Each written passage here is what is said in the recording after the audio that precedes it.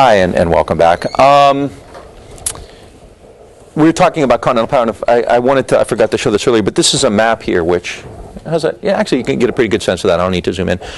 The green arrows are the kind of Indian removal, and this is between 1829 and 1850. So, you can see, basically Native Americans removed from the entire continent.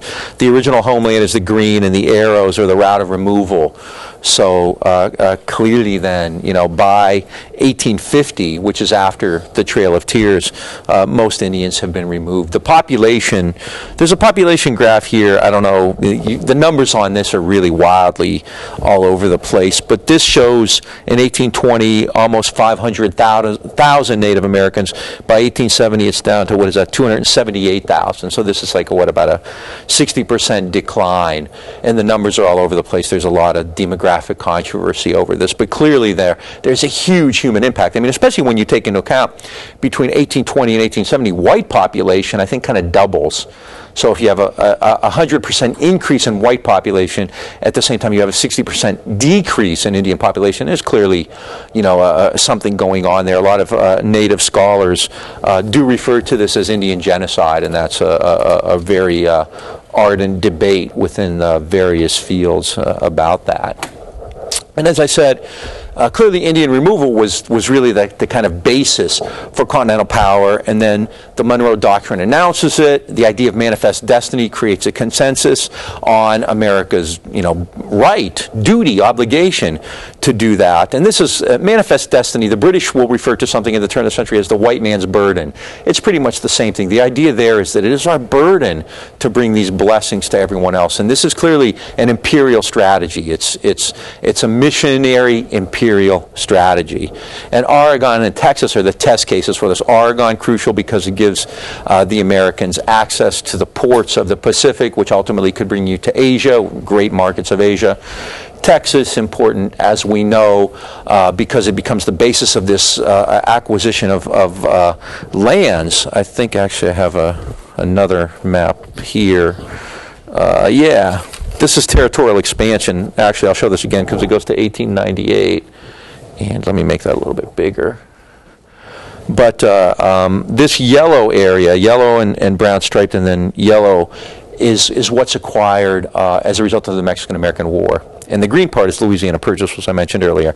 So you can see, I mean, this is a massive accumulation of territory in a very short period of time. This acquired by purchase, but these are the spoils of war, just as Florida is essentially acquired under duress as well. Oregon by purchase, but this is a result of the Mexican-American War. So the United States gets these incredibly important areas: Texas, California, great agricultural areas. There's a huge debate over slavery. I mean, this is going to be one of the causes of the Civil War, right? The cause of the Civil War is, as these new territories are acquired, will they be slave territories or free territories? And so there's a big debate. Texas, of course, will be a slave territory. California will be free. So all of this ties in, and one of the reasons that a lot of people oppose the acquisition of, or the conquest of Texas was because of this slave issue. All right. So with the acquisition then of Oregon and Texas and California, the U.S. is a continental empire. It now stretches from the Atlantic to the Pacific coast, but by no means is the continental empire the completion. There are much larger ambitions. And next, Americans look into the Caribbean, right? And this is really kind of one of my favorite favorite aspects of history, but it's little known. In the 1840s and 50s, in the period before the Civil War, a lot of Southerners hired, Southern planters essentially put together private armies. And they decided they would use these private armies to go into the Caribbean. And these guys were often referred to as filibusters. A couple people out here were talking about taking Dr. Howard's course, Phil Howard's course, and I suspect Phil may have mentioned the filibusters at one time, because these guys are kind of legendary throughout Latin America. Americans don't know anything about it. Latin Americans know a lot about it. A filibuster is a private army. Essentially, Southern bankers, Southern businessmen, Southern cotton planters put together these private groups, these mercenary groups. Why would they do that? To send them into the Caribbean to try to acquire new lands. Why did they want new lands? In particular, because the slave controversy in the U.S. was making it more and more difficult to expand and bring your slaves into new territory. So they're thinking the Caribbean is great for that, right? We can have slaves there. We can have huge agricultural plantations. And there's already an infrastructure in places like Haiti or Cuba. You already have massive sugar plantations. So there's already an infrastructure, and you can bring your slaves in there. But you can't. The U.S. Army is going to do it. The Union Army is not going to go into the Caribbean and take over an island and create a slave state there or anything like that. So what you see then is the creation of these filibusters, these private armies put together by Southern planters and businessmen, bankers, who want to attack Latin American nations in hopes of extending the Southern slave empire. The Southerners, and I don't want to go too much into Southern history, but a lot of Southerners see themselves as a distinct society. So they're not part of the United States, they're the South. So often Southerners actually their conception of empire is different. It's not a national empire, it's a Southern or Caribbean slave empire. And so this is essentially what we're talking about here, the creation of this Southern slave empire. And the Southerners really feel besieged, they're losing power, they're under attack, so they're going to move into the Caribbean on their own. And so they put together these private armies. The two most famous episodes occur, one in Cuba, one in Nicaragua, which is ironic, right, in terms of the later 20th century. In 1849, a bunch of these Southerners got a Cuban general, a guy named Narcisco Lopez, and they put him up to putting together an army. He promised these veterans plunder, women, drink, and tobacco, as well as money and land once they took over Cuba. And Lopez, the first time he tries to go to Cuba and attack, the Navy blockades him, but then in 1851 he leaves from the port of New Orleans and he goes to Cuba with this ragtag army of drunken veterans of the Mexican-American War. And the Cubans meet him at the beach and slaughter him. The Spanish meet him at the beach and slaughter him. It's kind of like what you'd see in the Bay of Pigs 100 and some years later. And it's kind of laughable, but obviously for Lopez it was quite serious, and for the Cubans and the Spanish and the Nicaraguans and everybody affected it was quite serious. If Lopez is kind of the comic foil, the real star of this particular episode is a guy named William Walker. William Walker was a medical doctor, a physician from Tennessee, who put together a private army. And initially he actually attacked Baja California. He was arrested, but then he got off. And then he went to Nicaragua. And he started a private army and actually takes over Nicaragua. He and his private army of filibusters takes over Nicaragua. And enslave, basically create a slave society. The entire country is enslaved, working for Walker. And the U.S. government recognizes Walker as the official government of Nicaragua.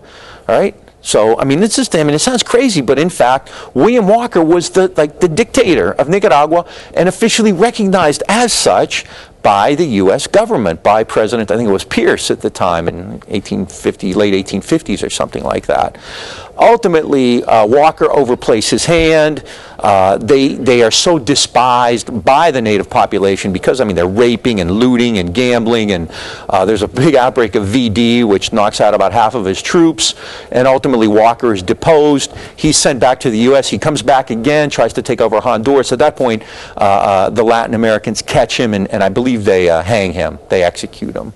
All right, but the Southerners actually succeeded for a time in taking over and getting recognition of Nicaragua as an American possession, with this crazy doctor from Tennessee in charge. All right, so we can kind of laugh at the filibusters, but in fact, this had real meaning, and these Southerners spent a lot of money trying to inculcate these ideas into the Caribbean in this goal of acquiring a Caribbean empire. Even more important, however, the federal government actually had a role to play in this as well. In 1854, 3 American diplomats were in Belgium at a place called Ostend. And they got together, and the real goal here was Cuba. Right? Cuba is huge in American dreams and ambitions, just as it is today. What's happening in Cuba today is nothing new. Cuba was always big, it was already developed, it had an infrastructure, so the Southerners craved Cuba. They always wanted to bring Cuba into their Caribbean slave empire. So in 1854, 3 American diplomats got together, the diplomats to Spain and Britain and France, and they met at Belgium, and they issued what they called the Ostend Manifesto. And in it, they said that the United States will offer Spain $120 million to buy Cuba. We're going to offer Spain $120 million to buy Cuba. What if Spain says no? What if Spain says no? What does the Ostend Manifesto say? The U.S. is justified, quote, by every law, human and divine, to simply take it. So this is an American diplomatic memorandum, which says we'll offer Spain $120 million for Cuba, and if they turn us down, we are justified by every law, human and divine. Once again, God wants us to take Cuba, to take it. All right? Now, it's kind of ironic, isn't it, that we keep hearing about 2002's attack, or last year's, attack on Iraq as preemptive war. This is new, right? This is something new. This is the part of preemptive war. I mean, what's more preemptive than saying we're going to come in and take your country if you don't sell it to us? It didn't happen at the time, basically because the sectional conflict between the North and South, Kansas, Nebraska, Dred Scott, all that stuff kind of erupted, and everybody had to kind of focus inward, and they couldn't have these dalliances in the Caribbean. But clearly, as part of kind of this overarching imperial ethic, no one thought twice about simply issuing this statement that said, we have every right to Cuba and we'll take it from you. Right? Nothing is more preemptive than that, right? So clearly then, I mean, these expansionist ideas are nothing new. And when we talk about Cuba, we'll talk about the Bay of Pigs and Castro's revolution and everything else. You got to think about this stuff. I mean, in the 1980s, Nicaragua had a revolution, and they put into power a leftist government called the Sandinistas. And Reagan immediately went after them, full flames, just destroyed the Sandinistas. And no one had ever heard of really William Walker, and you started to kind of get a little bit about him. But in Nicaragua, everybody knew who William Walker was. And in Cuba, people know who Narcisco Lopez was. And people are familiar with the Platt Amendment and other, examples of America's role in that region in ways that here in North America, we aren't. So ask the people of Nicaragua what terrorism is and if William Walker qualifies. Just as a kind of a funny little sidelight to that, in the 1980s, when Reagan was going after the Sandinistas and crushing them, he appointed a diplomat to the Organization of American States whose name was William Walker. And this was just a way, it would be like appointing, like Hitler to something in Israel or something like that to the Nicaraguans. So, yeah. I've read this phrase, I don't know if maybe you do. I've read that it was a common saying in Mexico is, poor Mexico, so near the U.S., so far from God. Yeah, they've been saying that forever. Basically, so far from God, so near America, yeah. Mm-hmm. Yeah, ask the Latins if preemptive war has taken place before 2003, right? So, but these filibusters, I mean, this is really, really important stuff. I mean, it sounds kind of goofy, but in fact, what we have are private armies attacking sovereign states. And in the case of Nicaragua, actually literally enslaving the entire population for a time, for a few years, with the official sanction of the U.S. government in Washington, D.C. Spain had a large slave population. Didn't the Spanish already abolish slavery in Spain earlier? In Spain, yeah. I think Cuba was actually after, wasn't it? In Cuba.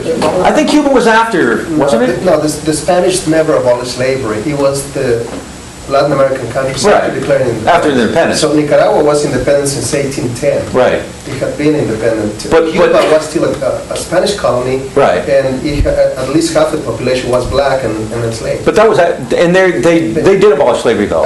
1890s. How much before that, wasn't it? I thought Brazil was actually last. No, it was in the 1880s. Was it? Brazil was last in 1880.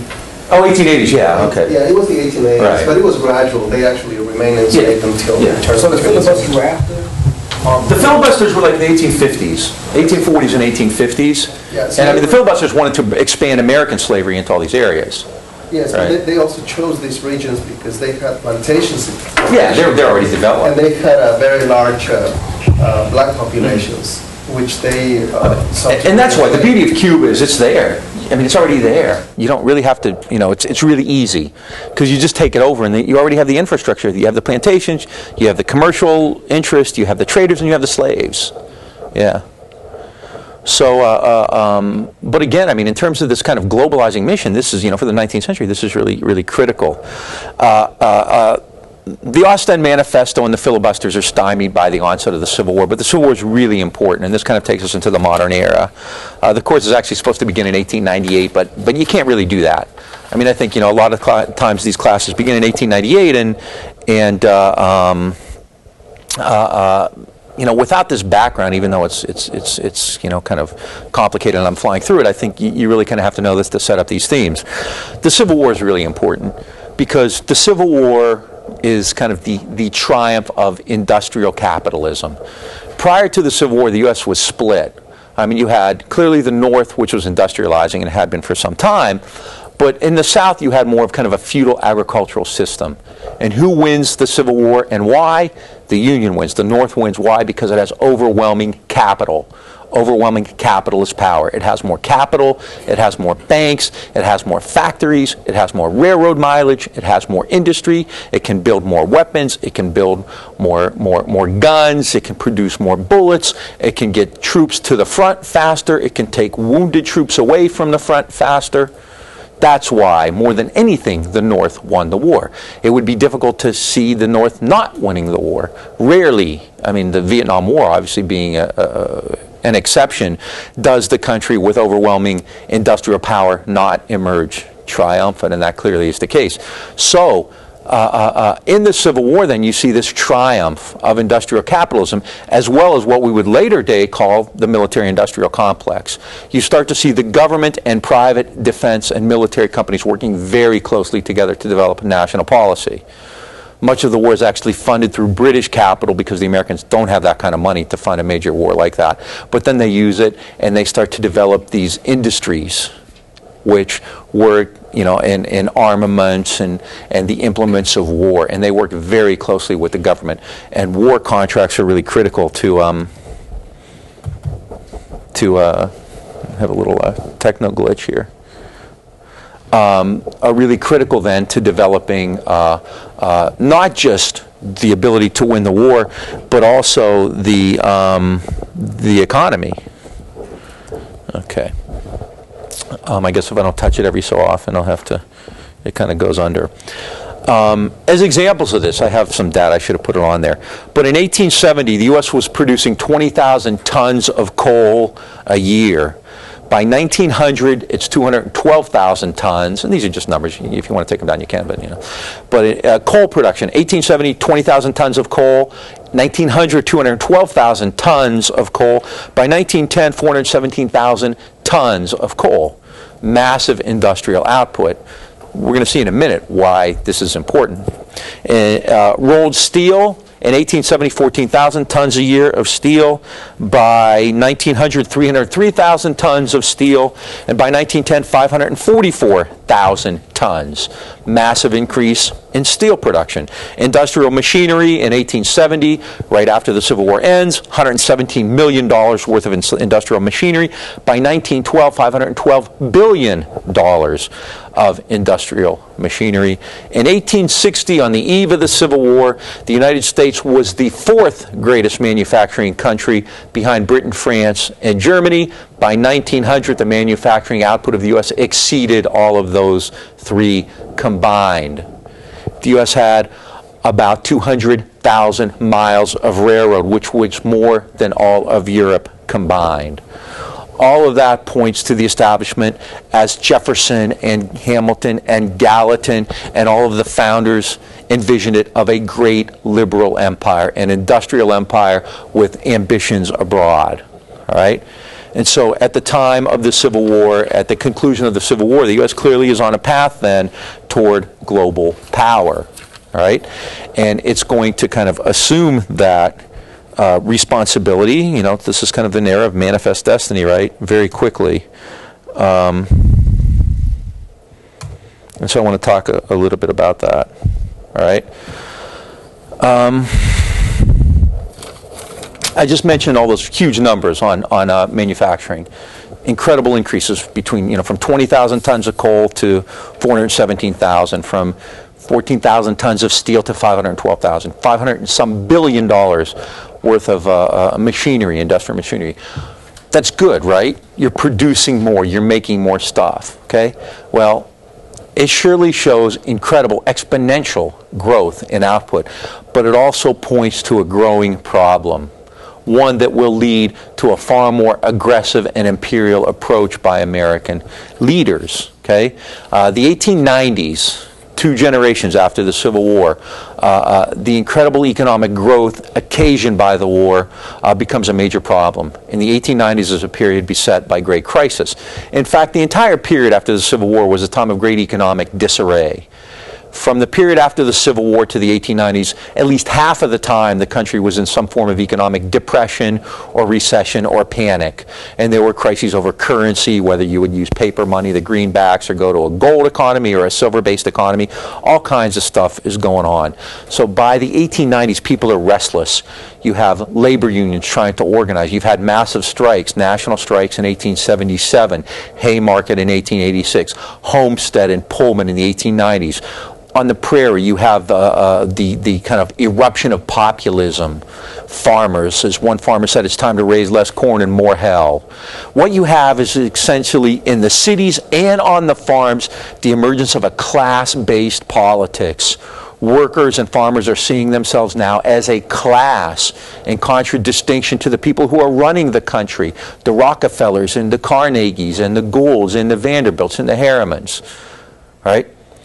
The economy is doing badly. Why? Because of those numbers I just gave you. Those numbers indicate that there was a problem of too much production, overproduction, right?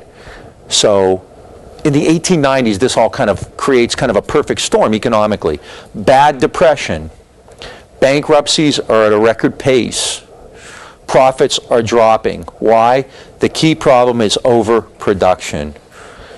In all industries, but especially in manufacturing, also in agriculture, businesses are producing too much stuff. Too much steel, too many railroad cars, too many machine tools, too many factories. Why is that a problem? What's wrong with that? Somebody's got to buy it, right? There's not enough demand, right? So nobody's buying this stuff. So what's that mean? You need more markets, right? Right now, you need to create a consumer side, but these aren't consumer goods. I mean, you're not going to go buy a railroad, are you, right?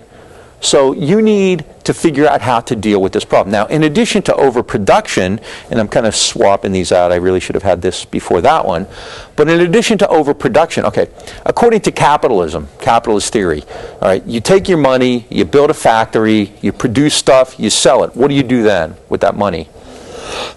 You reinvest it. And what's that called? That money you reinvest is called? It's not just money, it's what? It's capital. If I take $1 out of my pocket, is that capital? No. If I buy a lottery ticket with it, is that capital? No, right? Capital is actually money that you use to reinvest. It's money you use to essentially fertilize, or as what did Clinton always say, grow the economy. That's what capital is. Now, if that money isn't being used for further economic activity, if it's sterile, that's called surplus capital. As a result of overproduction, you also have a concomitant crisis of surplus capital.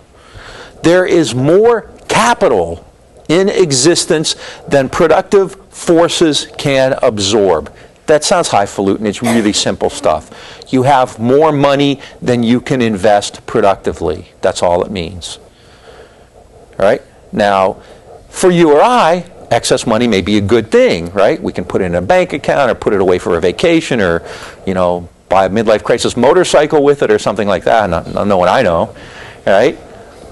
But for a company, for a major, industrial or banking concern, surplus capital can be a problem because it sits there. What do? You invest it in securities, but that doesn't really produce anything. The idea behind capitalism, you have to continually produce things, grow the economy, production is key. If you don't produce, if you don't grow, you die. The one thing about capitalism is kind of an inexorable law is you need constant exponential growth. I mean, not exponential, but you need constant growth. So that's not happening in the 1890s. In addition to that, people are ticked off. You have farmers creating, political groups like the Grange and the Farmers Alliance and the Populists. You have workers and the Knights of Labor going on strike. All hell's breaking loose. Railroad strikes, Homestead, Pullman. A group of unemployed workers led by a guy named Jacob Coxey march on Washington, D.C., demanding unemployment relief. Coxey's army. The Populists, fire on the prairie. All hell's breaking loose. Right? So as a result of that, people are saying, what are we going to do? We got to do something here. These are really serious problems. We're really in trouble. There's this fear of a great revolution. The Attorney General, Richard Alney, said, our founding fathers went too far with their conceptions of liberty. All right? Democracy is now the enemy of law and order. Right? Meaning that people who are demanding their fair share, wanting better wages, wanting voting or banking rights, they've gone too far. They're the enemy of law and order. So there's really a crisis. You have this major structural change in the economy, and as a result of that, people are saying, what are we going to do? So this is where you have the development of these theorists of empire, these smart guys. These are the guys who are on Tim Russert or CNN or Smartline with Kent Brockman or something like that. And they're the ones who are going to kind of create, again, the ideological basis for American imperialism. And I'm going to go through these quickly. The first person I want to mention is Frederick Jackson Turner, because he's a historian mostly, and very few of us have ever done anything of great value in the world like Frederick Jackson Turner has. But Turner had what he called the frontier thesis. Turner looked at census data, and what he found was that by 1890 the whole country was filled up. Everybody was living in the whole country from coast to coast. Now, when things turned badly, when you were out of work or when life got tough, one way you could always kind of avoid that was move west, right? Go west, young man. Well, by 1890, that frontier is closed up. So what do you have to do? If your frontier is closed, you find a new frontier, right? So this becomes part of the basis for let's move abroad. Another aspect of that is kind of a religious. We talked about that before. There's kind of a religious aspect to it. Along with that, there's also the element of social Darwinism, which is kind of tied into that. What's social Darwinism? Strong will survive. Yeah. I mean, evolutionary destiny, right? It's very similar to manifest destiny, isn't it? In a sense, stronger survive. We have this kind of social Darwinism. It's kind of an offshoot of biological Darwinism. It becomes very popular in the late 19th century, where people say it is our destiny as Anglo-Saxons to go out and to find new areas to conquer. This is how we survive. At the same time, you have missionaries saying that. There was a well-known Congregationalist minister named Josiah Strong. Strong had a best-selling book about the need for American missionaries to go into the Third World to convert people to Christianity. So a lot of this is really kind of this kind of impressionistic, ethereal kind of stuff. The Washington Post in the 1890s kind of described this in an editorial. They said, a new consciousness seems to have come upon us, the consciousness of strength, and with it a new appetite, the yearning to show our strength, ambition, interest, land hunger, pride, the mere joy of fighting. Whatever it may be, we are animated by this new sensation. We are face to face with a strange destiny. The taste of empire is in the mouth of people even as the taste of blood in the jungle. All right, so it's just this kind of psychological, almost a psychosexual thing, right? We have this taste of empire is in our blood. So clearly then there's this kind of social Darwinism, manifest destiny, missionary aspect. We're stagnant at home. We have all these problems at home. We have people in the streets, and we have unemployed people and farmers, and the populace really scared the hell out of a lot of folks because they were an integrated group. They had black and white farmers working together for a time, running for office, sharing a platform. that kind of thing. Scared the hell out of people. Very powerful in the South especially. So there's this sense that things are wrong and we're in trouble. It's just a bad vibe all over.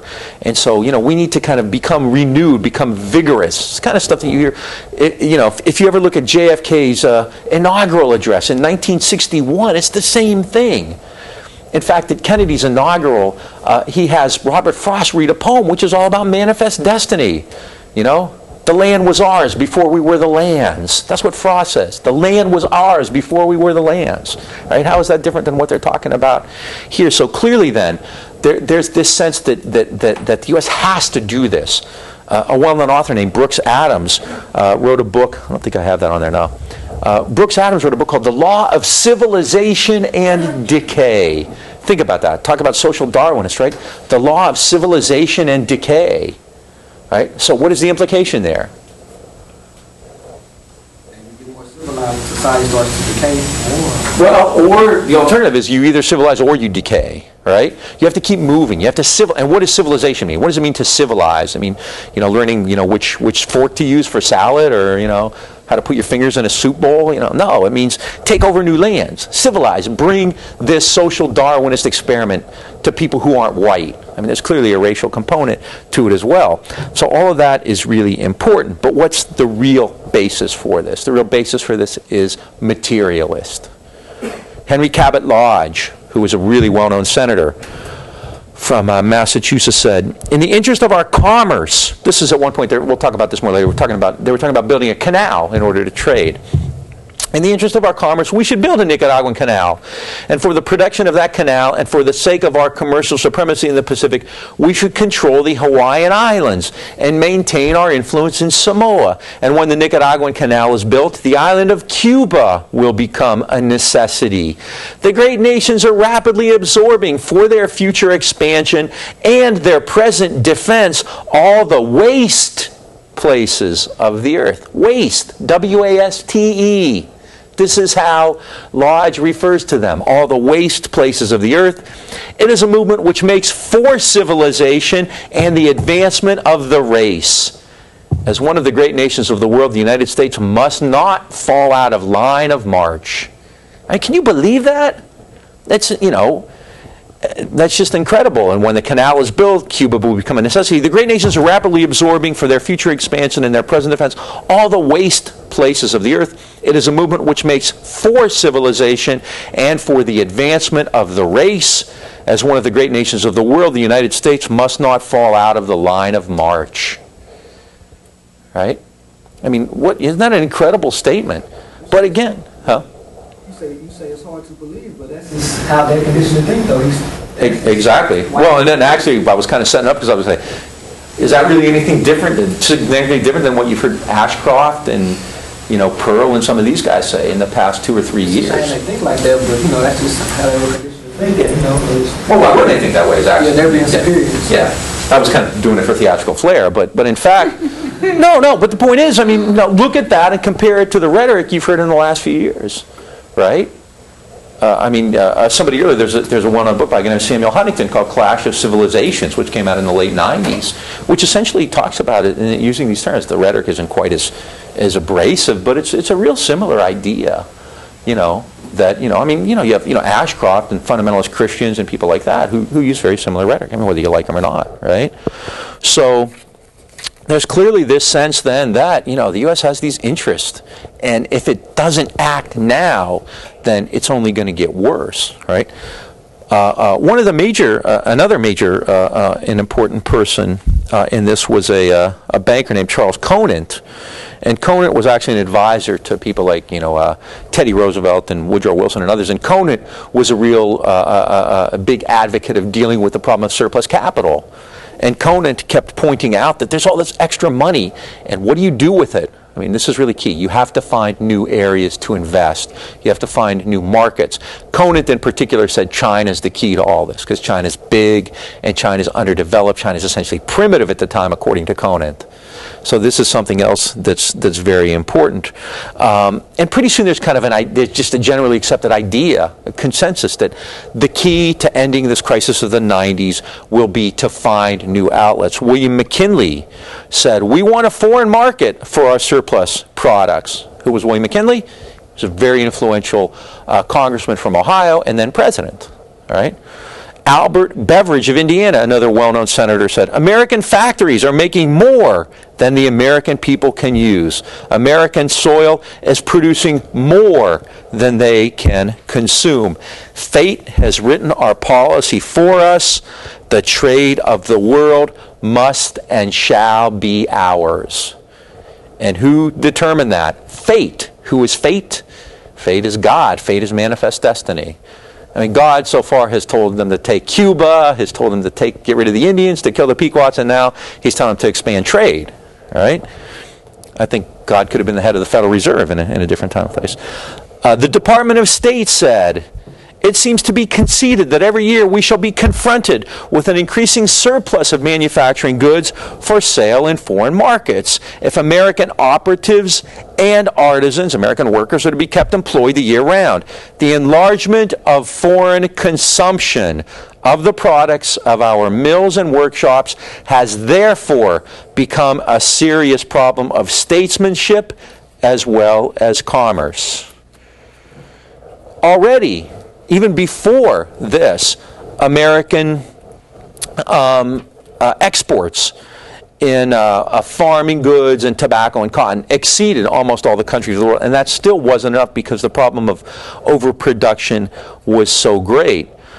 New investments by 1895 were reaching over $1 billion, when $1 billion meant something. It's not like, Bill Gates' pocket money. $1 billion in 1895 was a significant amount of money. And already new investments abroad were $1 billion, and that still wasn't enough. The problem of surplus capital was so great. Steel becomes a major export. Oil becomes a major export. Farming commodities become a major export. That still isn't enough. So you have a chronic problem of overproduction. Along with overproduction, what does overproduction do to the prices? There's a problem of deflation, actually. Prices don't go up, they actually go down. So there are some major issues, major problems that have to be dealt with. What do you do? All right? All of these people, Josiah Strong and Brooks Adams and all of these guys who I just mentioned, Mahan and Conant, all have the same solution: go abroad. Find new places.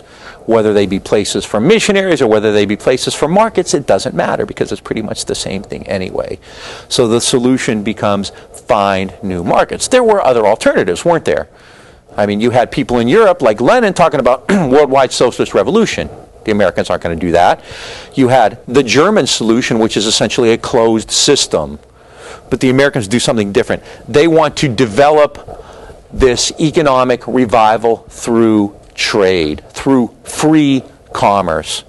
They want to be able to go anywhere in the world and sell goods and invest surplus capital and find consumers and find resources. And the key to all that is to do it without barriers. What is this called? What's the title of the course? This is called globalization, isn't it? Globalization doesn't have to be the WTO or in 1999 in Seattle. This is globalization. This is clearly a conscious program planned out to create kind of American reach all over. All right? Globalization to a lot of people is simply a nice word for, what else could we call this? Imperialism. Right, right. And again, I mean, I think as we go on, these things will just come to you. I won't even have to point it out. So in the 1890s then, the United States, facing these problems of global, crisis, overproduction, surplus capital, producing just way too many goods. If you're making too much stuff and you can't sell it, you have real economic problems. So what's it going to do? It's going to acquire an empire by force and by commerce. All right. The first places it's going to act will be in Cuba and the Philippines. But even before that, the U.S. has an interest in Hawaii. And I just want to briefly go over that. Hawaii is kind of an interesting case study, and again, history books don't talk about it much, and I wish I could spend more time on it. The first Americans arrived in Hawaii in the 1820s. Hawaii, at the time, was an independent kingdom. And who were the first Americans to go to Hawaii? White. But before that, missionaries. for its missionaries, okay? And they go there, and all of a sudden, what do the missionaries discover? They discover there's a lot of sugar in Hawaii, and so they become sugar planters. So by the post-Civil War period, post-American Civil War period, what you have in Hawaii is an economy dominated by white sugar growers, sugar planters, all right? Now, increasingly, what does this mean for the native Hawaiians? How does it affect them? They're out of work, they're not paid well, it becomes really difficult. I mean, you have a really stratified economic social system in Hawaii with these white planters who control everything, and things like Dole, the Dole fruit company, and then you have the majority of Hawaiians who don't.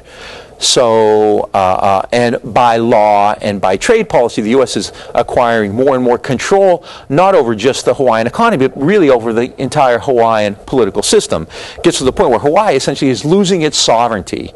The U.S. essentially is telling Hawaii what to do.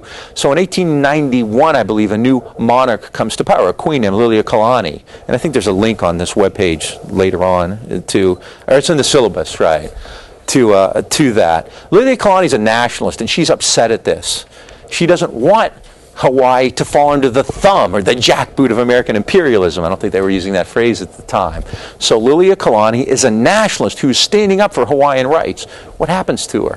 What happens to her? She's overthrown, but it's even better than that, because who overthrows her? No. Yeah, I mean, and who gives the order? It was a minister told the Marines to overthrow the Queen.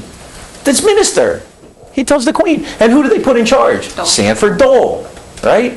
And who put him in charge? The government. The government, the American government, right? So what you do, luckily it was a bloodless coup, but the Americans, an American minister gave an order to Marines who were in the harbor to go in and overthrow the Queen, which they did. And then they put in an American a fruit man, Sanford Dole, in as governor of Hawaii. All right? I mean, at least in Iraq, they're going through the pretense of Chalabi and so on. They've gone through 5 or 6 guys already. Pretty soon, Billy Martin and George Steinbrenner will get their turn. But they put Sanford Dole in charge, okay? So, I mean, this is one way of doing it, right? In Cuba and the Philippines, it's a little more coercive. These were Spanish colonies. Right? And in Cuba, there had been a revolt against Spanish rule for some time.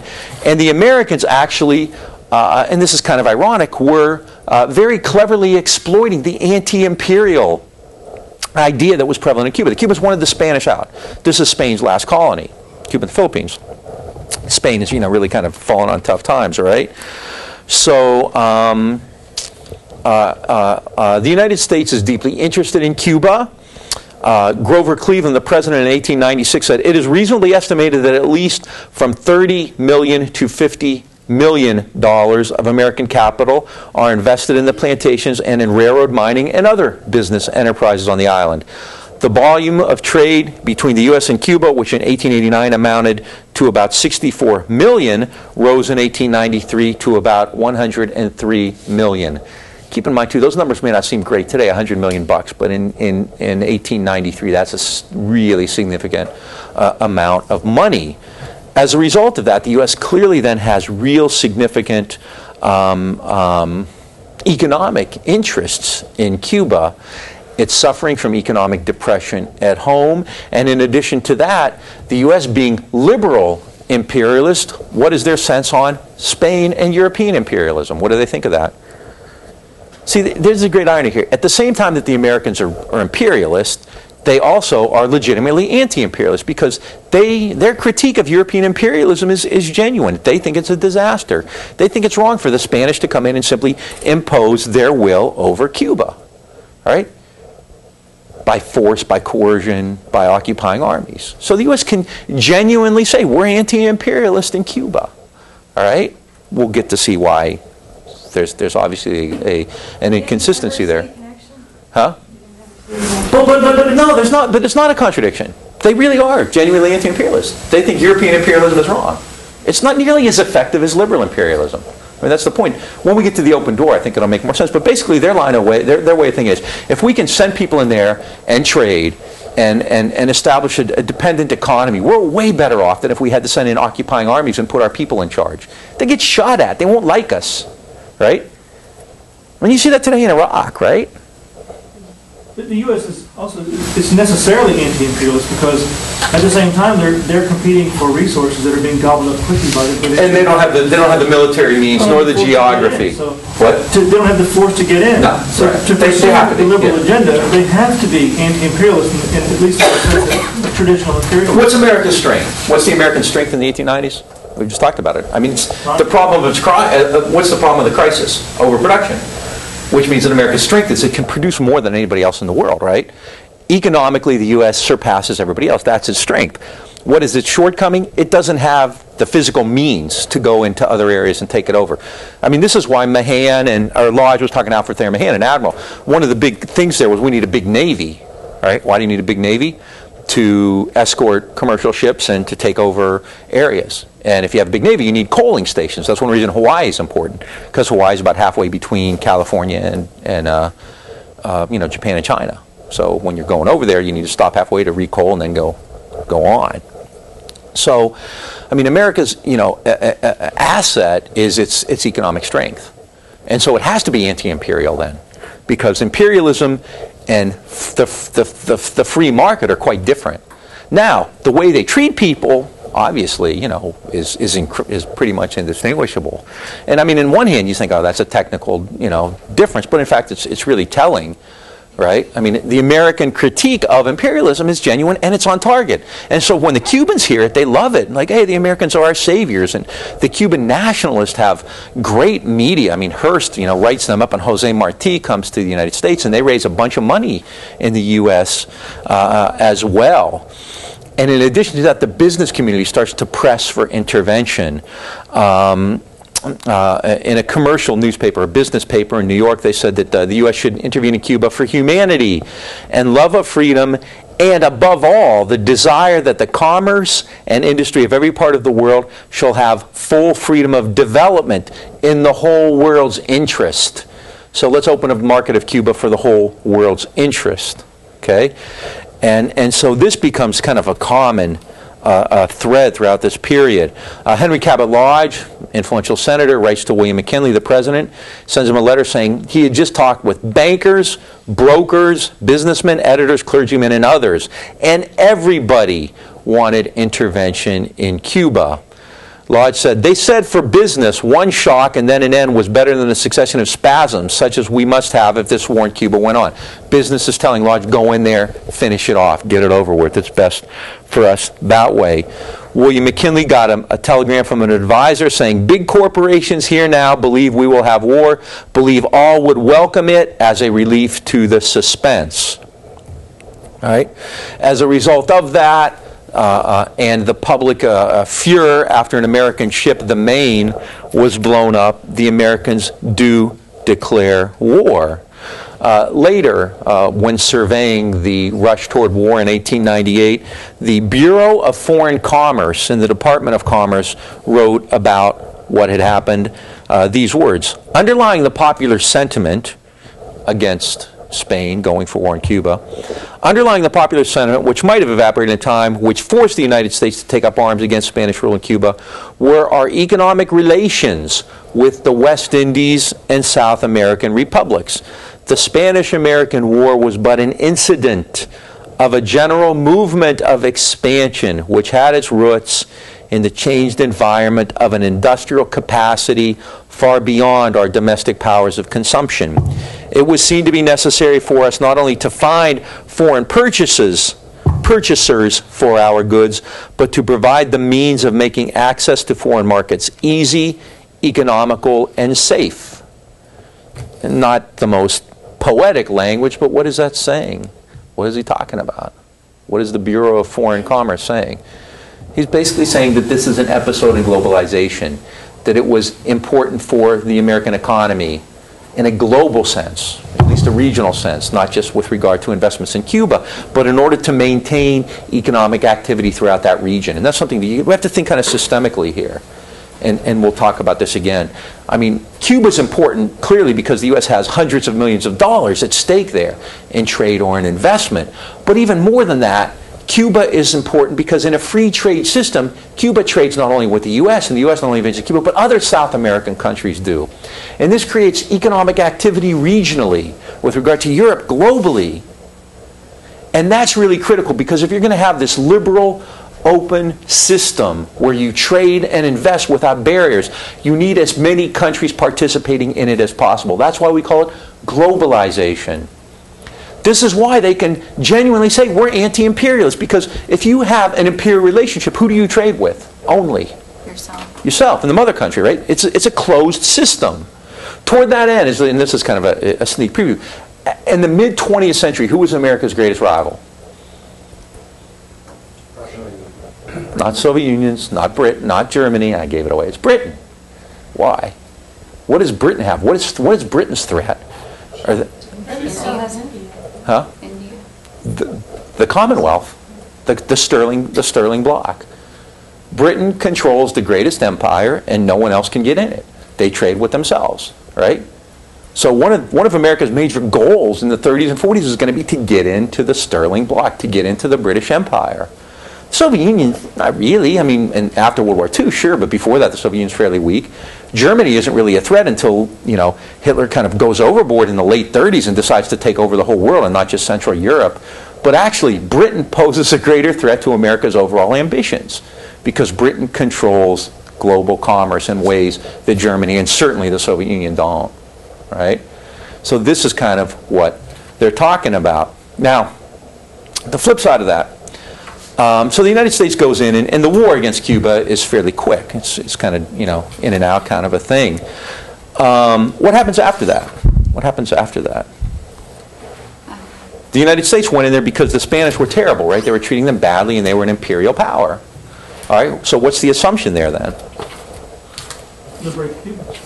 Liberate the Cubans, right? Yeah. I think one of the next things was the Pratt Amendment to the Cuban Yeah, I'm going to get to that. It's kind of setting it up. So, I mean, but the basis for it was we're here to liberate you, right? So in 1898, Cuba's liberated, and what did the Cubans say to the Americans? Thank you, we love you, go home. Right, right. Well, was that the plan? You know, that was the rhetoric, right? We're here for liberation and so on and so forth. But in fact, William McKinley had promised Cuba free and independent status, but only once there was, quote, complete tranquility and also, quote, stable government on the island. We're here to liberate you, we love you, and we're going to give you free and independent status, you're going to run your own country, but when there is complete tranquility and stable government. Now, complete tranquility and stable government, as we've seen in Iraq, are not all that easy to come by. Within 2 months of the American victory, which was very easy, Elihu Root, who was the American Secretary of State, feared that the United States and Cuba was, quote, on the verge daily of some sort of thing that happened to us, of the same sort of thing that happened to us in the Philippines. What was happening in the Philippines? I'll go into more detail on that. In the Philippines, a major bloody insurrection had begun that would last 10 years. Root fears the same thing happening in Cuba. In Cuba, the American occupation is run by General Leonard Wood. He's the Bremer of Cuba at the time. He wanted to annex Cuba, but the administration didn't want to do that, because if you annex a country, if you actually take it and acquire it, what does that make you? An empire, an imperialist. They don't want to do that. They want to run Cuba, they want to control Cuba, but they don't want to own it. All right? So Wood actually wants to annex it, but that's not the plan. The plan is actually to bring Cuba into America's orbit, but not as an annexation, as a free and fair partner. All right? Somebody asks Wood then, according to McKinley, who said stable government was necessary, when will Cuba be stable? And Leonard Wood says, and this is interesting, he could have said when they elect their own people, when they have a city council, when they have a legislature. He could have said, you know, when they have democracy. But this is Leonard Wood's answer. When will Cuba be stable? Wood says, when money can be borrowed at a reasonable rate of interest, and when capital is willing to invest in the island, then a condition of stability will be reached. He's talking about borrowing and buying money and investing capital. This is how the U.S. will determine Cuban stability, not through political institutions, but through investment. That's globalization. The Americans also, talking about the civilizing impact we talked about earlier, the Americans begin to work with Cuban elites. All right? mostly Spanish Cuban elites, lighter skin Spanish Cuban elites, not the, Juan had mentioned that 50% of the island was Afro-Cuban, mostly slaves. Those people were still, their status didn't really change hardly at all. Americans work with Cuban elites. They speak English. And in fact, English language instruction becomes required in all the schools. Why? If you're going to do business with the United States, you best speak English, right? Cubans never would understand the Americans, the U.S. believed, until they appreciated American culture, American language, American institutions. They want, not only do they want to think, kind of work with them and make money, but they want them to love us too. Elihu Root, who was the Secretary of State, and a senator from Connecticut named Orville Platt got together and they formed a political relationship.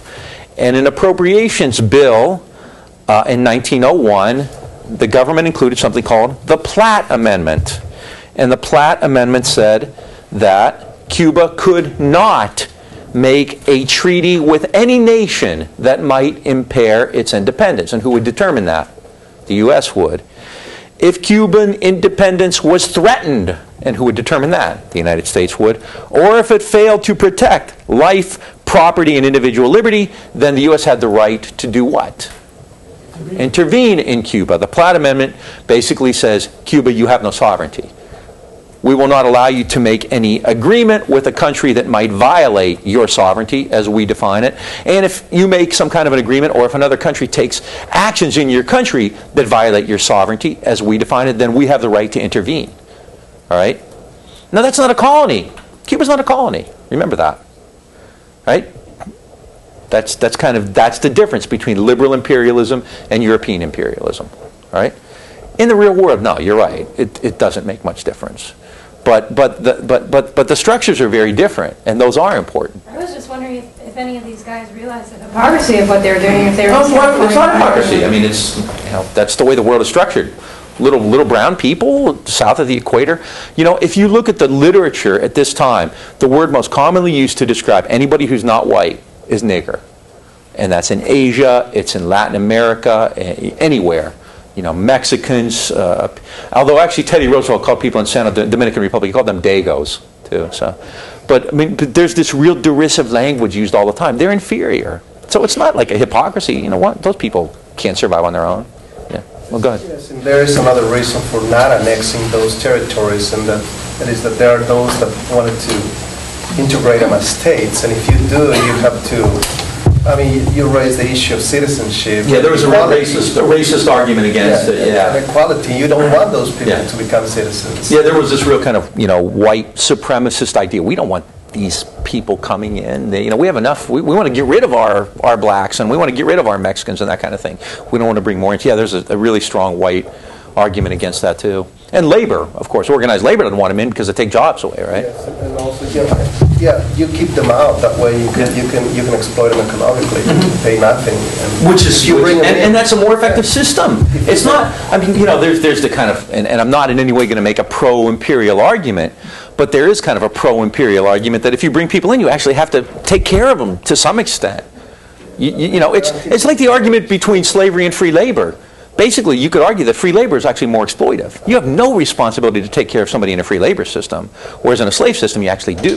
And this is the same argument that could be made there. Actually, we're exploiting them better by not bringing them in, by not integrating them. Then they become citizens, there are minimum wage laws, welfare laws, you name it. This way, we'll just set up a sweatshop overseas. Mine was the same. Oh, okay. Okay. All right. So, Leonard Wood. Okay, we'll leave him with the last word on Cuba. He said, "You cannot understand the Platt Amendment unless you know something about the character of Kaiser Wilhelm." And then he said, when asked to comment on the Platt Amendment, "There is, of course, little or no independence left in Cuba under the Platt Amendment." Very honest, isn't he? Now I mentioned the Philippines. Any questions on Cuba? Pretty easy stuff. All right. I mentioned the Philippines. At the same time that the U.S. was attacking Cuba, Teddy Roosevelt, who had been the Assistant Secretary of the Navy, sent a fleet under the command of Admiral Dewey to the Philippines. All right? And why? Because the Philippines was a Spanish colony. And under the theory that if Spain was bad in Cuba, it was also bad in the Philippines, the U.S. decides to liberate the Philippines as well. Did it have any standing under international law to do this?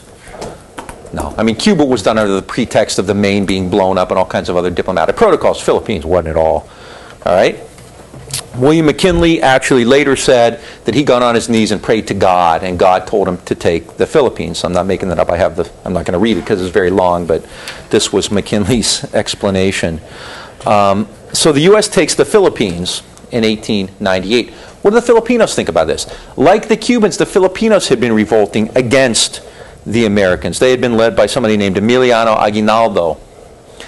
And Aguinaldo was kind of like a George Washington figure, revered by the Filipinos. He had been leading the revolt against the Spanish. Now the Americans take over. And just like the Cubans, the Filipinos say, thank you, we appreciate it, we love you, good job, take care, see ya. And the Americans in the same way say, no, we're not leaving, right? We have to teach you democracy. We have to teach you self-determination, right? And so the Filipinos decide that they're not going to tolerate this. So where they had been in revolt against the Spanish, they are now in revolt against the Americans. And the insurrection begins, pretty much immediately. The Americans now find themselves in a bloody uprising. It's hard to kind of find the proper language for this, because the U.S. did not have actual legal standing to control the Philippines, so to call it an insurrection implies that the Filipinos were acting up against the legitimate authority, when in fact the Americans weren't the legitimate authority there. No matter what language you use, however, many tens, if not hundreds of thousands of Filipinos were taking up arms against the Americans. And pretty soon, well over 10,000 American Marines are in the Philippines fighting against this insurrection. Albert Beveridge, who is a well-known senator, I quoted a little bit earlier, an imperialist, very candidly spoke of America's interest in the Philippines. And he said, Mr. President, the times call for candor. The Philippines are ours forever. And just beyond the Philippines are China's illimitable markets. We will not retreat from either. We will not renounce our part in the mission of our race, trustee under God of the civilization of the world. The Pacific is our ocean. Where shall we turn for consumers of our surplus? Geography answers the question. China is the natural customer. The Philippines give us a base at the door of all of the East. No land in America surpasses in fertility the plains and valleys of Luzon, Philippines. Rice and coffee, sugar and coconuts, hemp and tobacco. The wood of the Philippines can supply the furniture of the world for a century to come. At Cebu, the best informed man on the island told me that 40 miles of Cebu's mountain chain are practically mountains of coal. I have a nugget of pure gold picked in its present form on the banks of a Philippine creek. My own belief is that there are not 100 men among them who comprehend what Anglo-Saxon self-government even means, and there are over 5 million people to be governed. It has been charged that our conduct in the war has been cruel. Senators, it has been the reverse. Senators must remember that we are not dealing with Americans or Europeans. We are here dealing with Orientals. That's a speech on the Senate floor. Yeah. Wasn't there a policy soon formed, that military policy, that they were to kill every man, or every male over the age of 10? There were, in particular engagements, those kinds of atrocities in terms of an overall. About 100,000 people died, so it was quite bloody. It wasn't quite that systematic. But in fact, you had letters coming home. There was a group called the World Anti-Imperialist League, which I'll mention later. It's actually run by Mark Twain, and they were against the Filipino thing. It was a big issue. It's kind of funny because it's barely even mentioned, if it is at all, in the history books, but this was huge. This was like really kind of a global issue.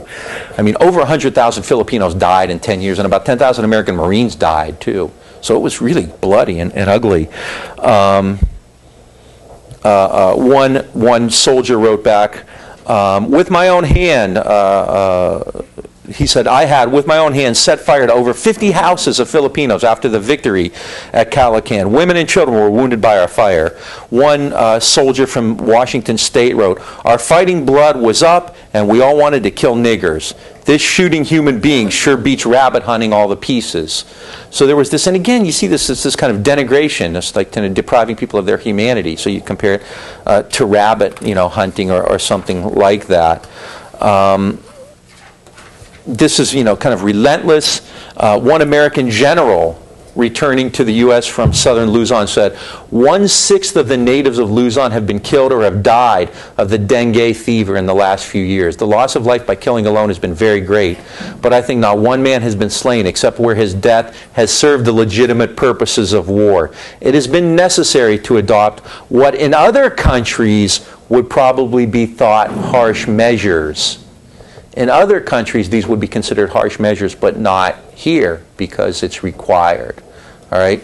Now, again, to kind of bring up an obvious and kind of staged question, but think about it: how is going in to an area and killing 1/6 of the population different than flying an airplane into a building or piling up huge? I mean, you have pictures. This isn't just apocryphal.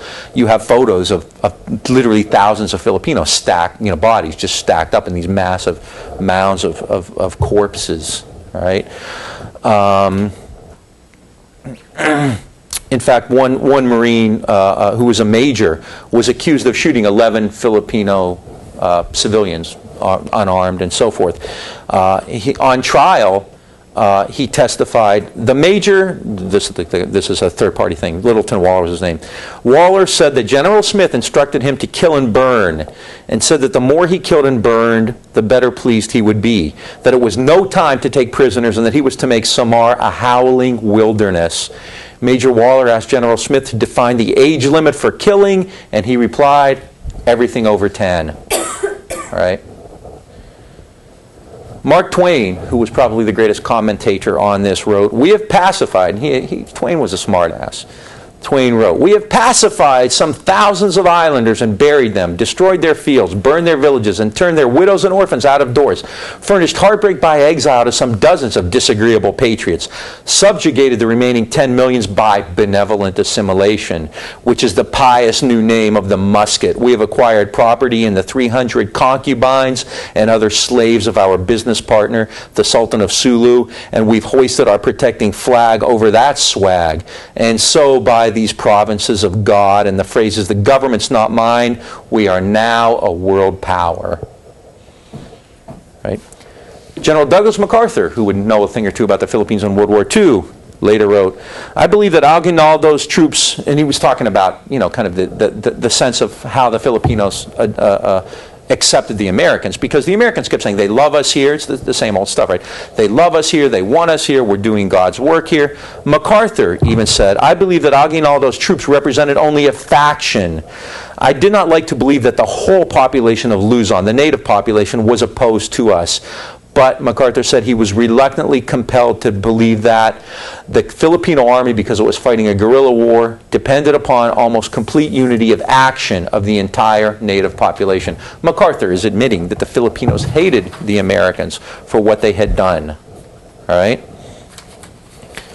So by the early 1900s, the United States, by force, has taken over Cuba and the Philippines and denied them their autonomy. The Philippines was actually colonized and would remain so until July 4th, 1946.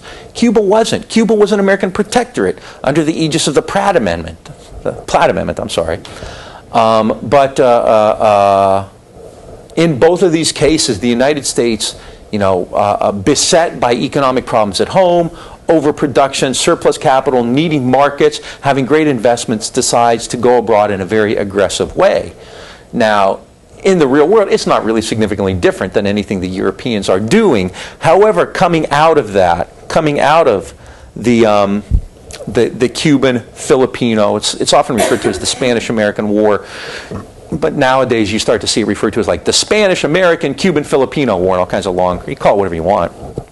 But coming out of that, the United States now has kind of its ideology and its plan, its program for global conquest, and it's going to be based more than anything on the open door.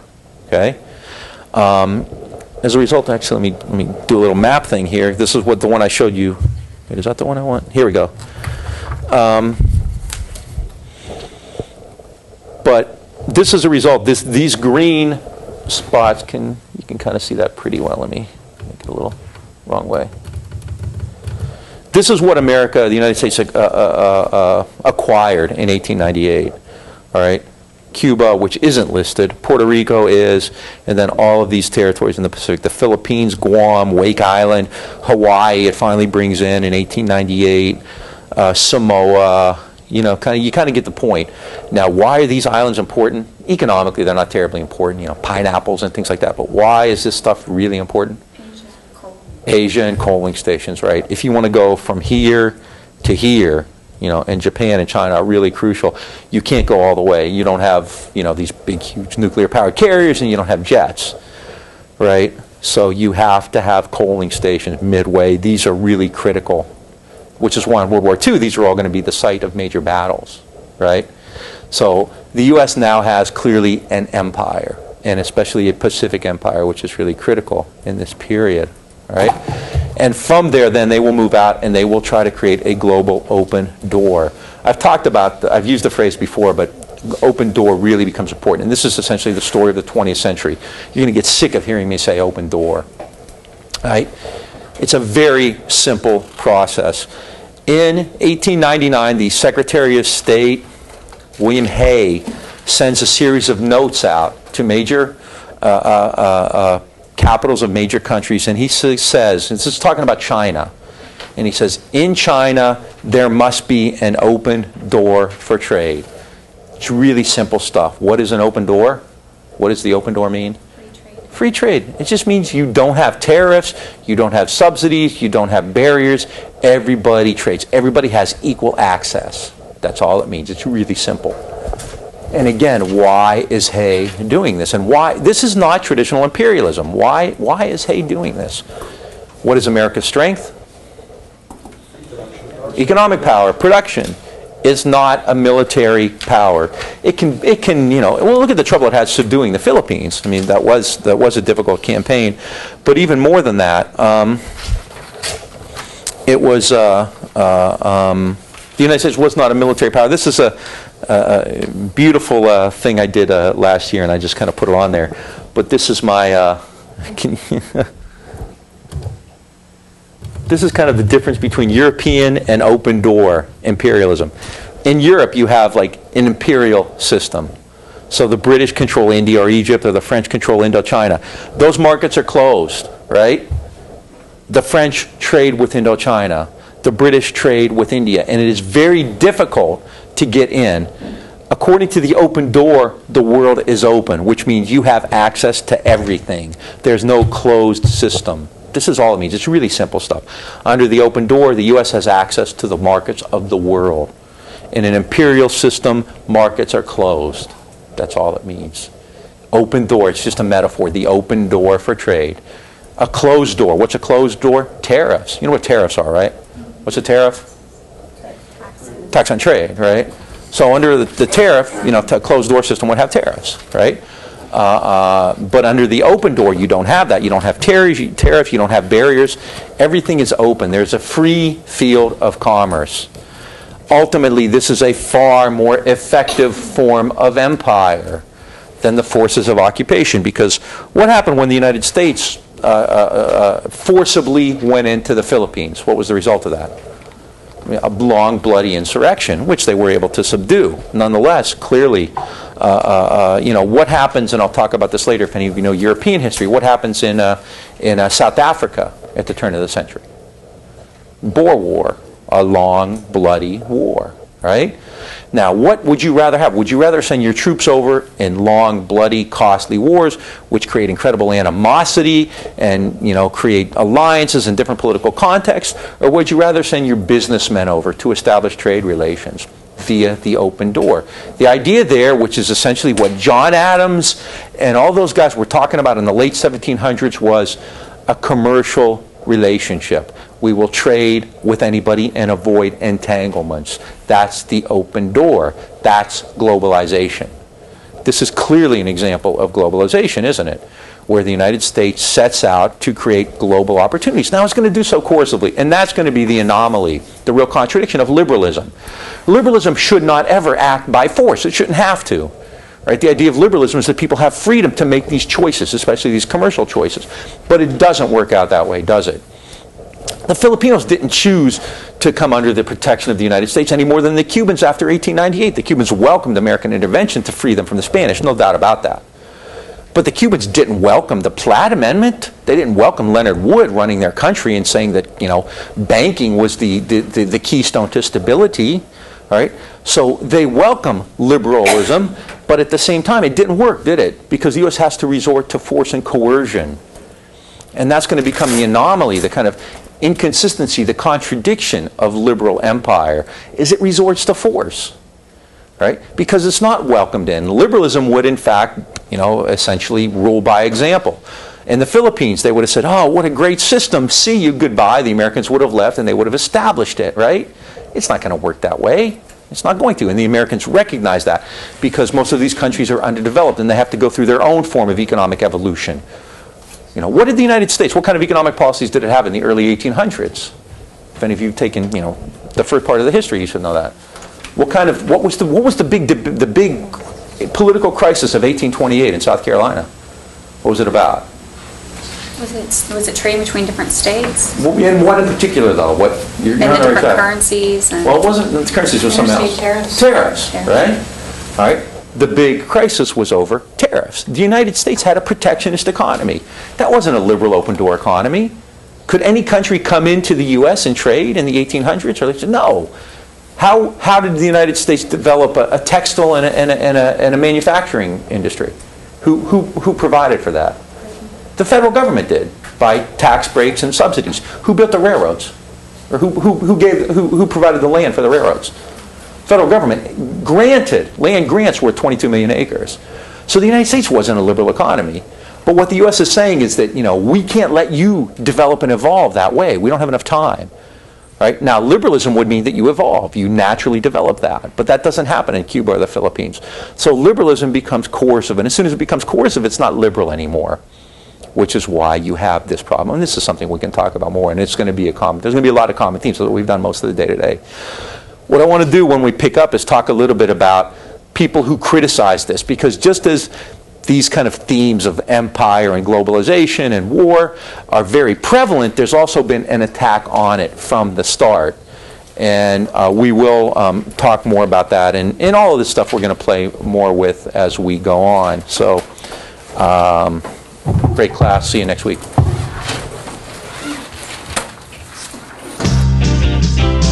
Thank you.